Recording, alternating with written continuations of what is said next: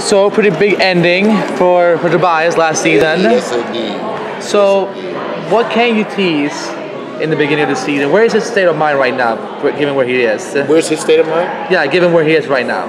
He's that's a good question. He's in solace right now, man. He really is. He's in a state of solace and solitude. He's a very introverted person already. You guys look at season 1 and 2. He spends a lot of time alone. He does a lot of delegating, but he's alone while that stuff is being carried out. And I think that's part of what drives Tobias well is his alone time. So unbeknownst to the ASA and Agent Odell, putting that guy into a pit is only good for his mind. Putting that guy into an isolated, solitary confined situation is good for him, I think. Tobias is so casual in his extreme violence and racism. Does it ever shock you at times? Oh yeah, all the time. From the beginning it did, but it intrigued me more with the character. It gave me a lot more authority to play him than it does every script. I honestly, when I get a script, I read the entire script several times, it's in my memorization process. But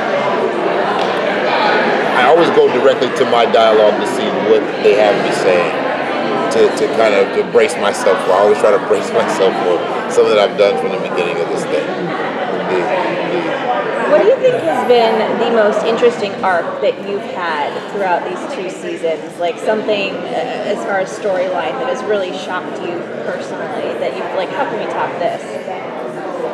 Killing my dad.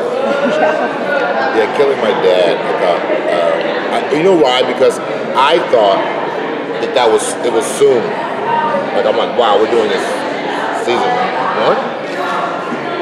What? I just knew that I was dying at the end of that season, you know what I mean, at that point. So I'm like, well, where are we going with this, I didn't know, and, we've done incredible writers, we have incredible writers, and they have such a vision for this character. So that was the one that I didn't foresee, I was shocked. It was one of my favorites too, as well as the power struggle between him and Lady Eve. That was another one that, again, was very unpredictable. You didn't know where it was going to go and what was going to happen with it. Thank you guys so much. Thank you. Oh,